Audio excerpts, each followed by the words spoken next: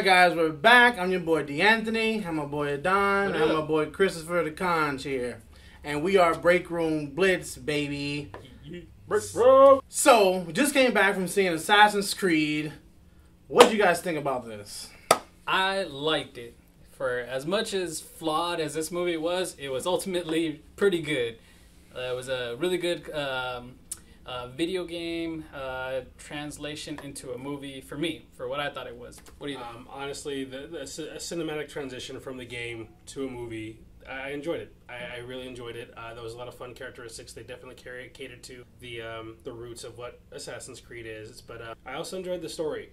There are some pieces missing, obviously, but some of it you have to put together during the duration of the movie. But I enjoyed the movie. All right, so are you? Would you say that it kind of made you feel like you want to play, or you know what? Yeah. It's funny. The biggest thing that I'm torn with is when I think about Assassin's Creed, and this is the first movie, I think about the first video game, and I was not a big fan of how repetitive that game was.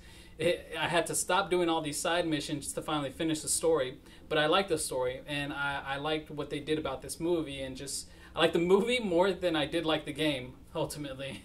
Wow. Yeah. I honestly feel like the movie was essentially just one mission. Like in the game, you get repetitive mission after mission after mission, and this they elongated one singular mission. But they broke it up enough to really kind of throw us around to really get a variety of what the Assassin's Creed universe is about. Right. So I enjoyed that. Yeah, I'm asking because I didn't play the game at all. I think I played like one part of the beginning when he gets off the table and he couldn't run, so I was done with that. So I don't have any real experience or any contrast. I was just asking. Me personally, I didn't like the movie, guys. It was just kind of mediocre. I just wasn't interested. It wasn't a bad movie. I just wasn't interested, maybe. There was something interesting that was going on for me. I don't know. It had a lot of potential, but I just didn't think that the movie was well done for me. So, being that, it's a historical kind of thing, did you guys like how he was going back? Did it seem authentic to you when he was going back in time and whatnot? Really, favorite part is, like, when they're actually in the past, and they go take you to this Spanish Inquisition time period, and, everyone's actually speaking Spanish, Yeah. and in the game, that's all translated because of the technology of this animus that they put them in. But, I appreciated that. It was a lot more authentic, and, Michael Fassbender did a better job speaking Spanish than he probably did speaking, English with different accents. That kind of threw me off. Everyone's accents kind of really threw me off in the movie, but as far as when they were in the past, I could have done with most of the movie being in the past rather than, half and half in the future or whatnot. I think I agree with you on that one. I think I agree with you a lot on that. I would have rather us just stayed in that realm and then maybe kind of popped out towards the end. Right. But I think the back and forth maybe killed it for me. And when I think about a movie that did a lot of back and forth, I think about kind of Avatar, because he kind of does that. He goes into the machine and then he becomes the alien, and then he pops out every now and then. But when he's as an alien, I appreciate all those visuals and what he does as that in that world. So if they were to keep it more in the ancient world as his ancestor, I would have liked it a lot more. I think they could have played with it. I think where they probably went wrong with that is actually the way they developed the animus in this movie. So it was really similar to, in the game actually, it was really similar to what Avatar was. You sit down in a bed and it projects in front of him, and he's not maneuvering like that. I did like the new take on it because it's almost like not only did he retain the mind, but he had to retain the muscle memory of his ancestor. Mm-hmm. So that was actually something really cool they brought to the game plan. But I think that detoured from going in the past more and giving you more of what you wanted to see. So I think I can agree with you guys on that. Yeah.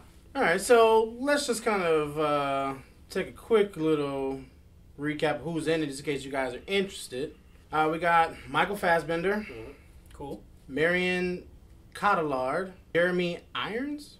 And Ariane Labad. So if you guys are interested in this movie, these are some characters or some actors that are in here. So if you any of these are your favorites, I would say go see it. So, but back to what do you guys think about the fighting? Was the fighting when you talk legit about, for you guys? Yeah, actually, I liked the choreography. I really liked it, and the actress Ariane Labad. I don't really know how to say her name right, but I thought she was really cool, but she was really downplayed as a character, and that's why I wish if they were to spend more time within that ancient world or that past, we would have got more out of that because to me there was like some kind of a love interest there, but they didn't really do anything with it, you know. Yeah. I would have liked them to really explain that love interest a lot because they had a lot of passion. Yeah. So I would have liked to have, maybe had to send him back to where they were building a relationship a little bit, right? And so he can understand like how connected they are, and we can understand why they're so connected. But I feel like what they gave was kind of lackluster on that part. But the fight scenes for me he was kind of slow, but they made up for it with the dramatizing like the actual hit. So they were like, ha, yeah, ha. Ha! Finisher. But it was like super slow. Ha! Right. Ha! So like you're doing a kata right now. Yeah. So I get why they were doing that because they're not martial artists, right? So they kind of had to.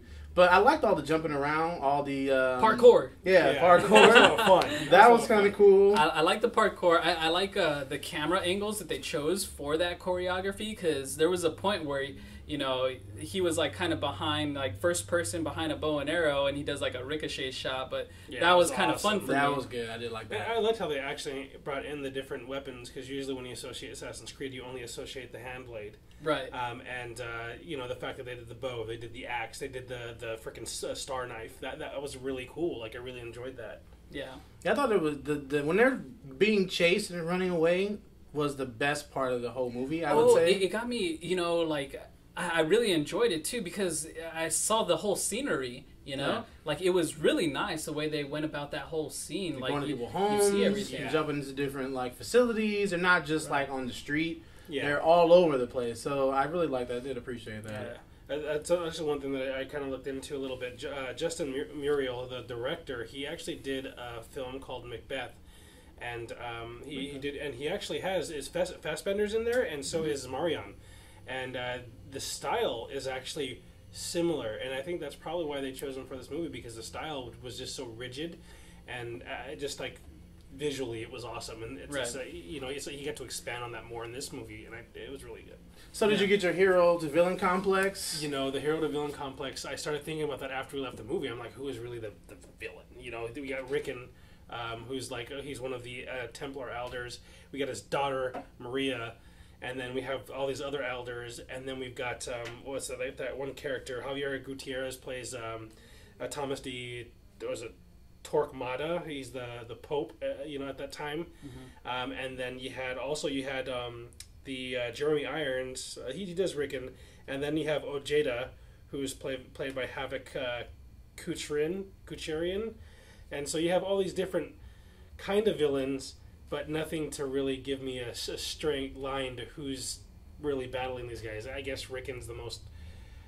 Overall, no. I'm looking for a hero-villain complex, and there's too much in there. I mean, they give us like a couple of different villains and transformation of villains that a lot of movies end up doing. But ultimately, like it's kind of like it's not the greatest of villains. His intentions were bad as far as Rickon and Jeremy Irons' character. That is, he's the one that I can see that more as the villain because he kept wanting to put him in the Animus to get more and really push him. Yeah. And his daughter in the movie, she was like, no, he needs to rest. He needs to eat. He needs. Not only that, but she can't push tries him to claim everything for his own, and right. That's just the thing too. And Maria, she's more of a scientist in this, so it's really hard because I don't even know even towards the end whether or not she was a villain or not a villain anymore because just of how she approached things. So I'm really curious. Yeah, that's my issue with the movie. It's a lot of things that are I don't want to say open ended, but they're just not. They don't hit the mark. I feel like so we don't know if she's a bad guy or good guy or what her thoughts are now. Or, and then like I felt like this movie was more like. Wherever your moral compass lies is who you're going to pick who is the bad guy here. Sure. It wasn't just like a definitive bad guy. It was like, well, wherever you are in your life, you can pick a bad guy. Because ultimately, I mean, they start off as, they picking like criminals.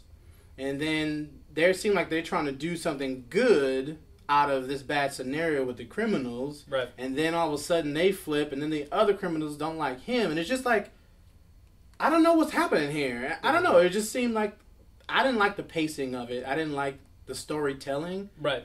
So I don't know. It was just kind of lackluster to me. So I didn't really like it. You know, and I'm there with you too, because the point of, you know, them putting them in this facility, they explain to them, you know, you're not a prisoner, but they kind of are. They're meant there because they're using them, you know. Can't leave. And they, you know, interact with each other like prisoners. Like, here's an apple, give me that apple, I'm gonna eat it, you know. Yeah. So that's a good point. I mean, there are, you know, things that are not really well developed as like a story. And it's kind of like right there in the big chunk of the middle of that movie where, you know, he's brought into this, you know, futuristic facility, you know, and they don't explain anything except other than, you know, he's hungry all the time. That was kind of funny. Yeah. There are some funny moments. So, I mean, are you guys, would you say you would recommend it?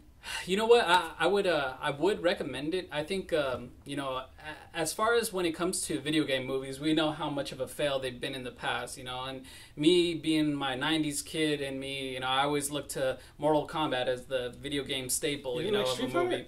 Oh, come on now. Yeah, I didn't even mention that. Jean-Claude. But video game movies. This to me is the best. I know we seen Warcraft and we had that, but you know, visually that's an awesome movie. This one to me, I got some kind of authenticity as far as when they were in that old school realm of things. But I appreciated this movie. This is going to take that top one, but that's not saying much. Right. No, I would definitely recommend it. There's a couple things to kind of counteract. One of the things that I did is to kind of give me my leeway between who is the villain and who wasn't the villain, is the Assassin's Creed. Their creed is to work in the night, work in the dark to live in the light. And essentially challenge those who are actually creating darkness, who are trying to control. And so they kind of give up. I don't want to say they give up their light, but I'm thinking the mentality of as I play the games, they give up their lives to live in this creed to battle the darkness, so light can then be projected. They protect the ancient artifacts that actually give people the possibility to defy free will, and to take someone's free will away, to me, doesn't go along with what my moral. So your moral compass is spot on, because I mean, you kind of have to discern where you're going to align yourself. And as far as it goes in relation to the game, this was a really decent rendition. The loopholes, I can see where you guys are losing it at, but at the same time, this is probably one of the better video game transition movies that I've seen, and I like it a lot. I will definitely recommend it. I don't know if I'll watch it in the theaters directly right now. If one of my friends is like, I haven't seen it yet, I'll probably be like, let's go. I'll go watch it with you. Was it better than Warcraft? Wow. I liked it better than Warcraft. So you're going to see it, you would see it again. Would you see it again in theaters? Yeah. On DVD? Probably not full price, but I would probably see it in theaters because, yeah, I mean, if I got, you know, invited or whatever. I'm definitely not seeing it again. Not gonna see it again on any level. It just not worth my time. And we're watching so many movies that I don't have time to watch. And you guys recommend movies all the time. Yeah. For me to watch, and I just can't watch it again. Yeah, you could put this on the back burner if anything. It's in the trash. But Warcraft, I would say, is my favorite game movie adaptation. Yeah. Like I said, I've never played Assassin's Creed and never played Warcraft. Mm-hmm. So, but as far as a movie, what they gave me, I like that one a lot better. But I don't know. I'm not going to watch it again. So, all right, guys. So let us know. Do you think that this is the best adaptation of a video game to movie? Because there's a lot out there. We got Street Fighter. Mortal Kombat. We got Mortal Kombat. We're going to go back that far. World of Warcraft. Mario Bros. Let us know. What do you guys think? Cluck. Man, can't miss that one. Oh, man. Let us know what you guys think. Please like, share, subscribe, and definitely comment for sure. We want to know what you guys have to say. And we're out, guys. I'm DeAnthony. Adan. Conch. And we are Break Room Blitz, baby. Peace.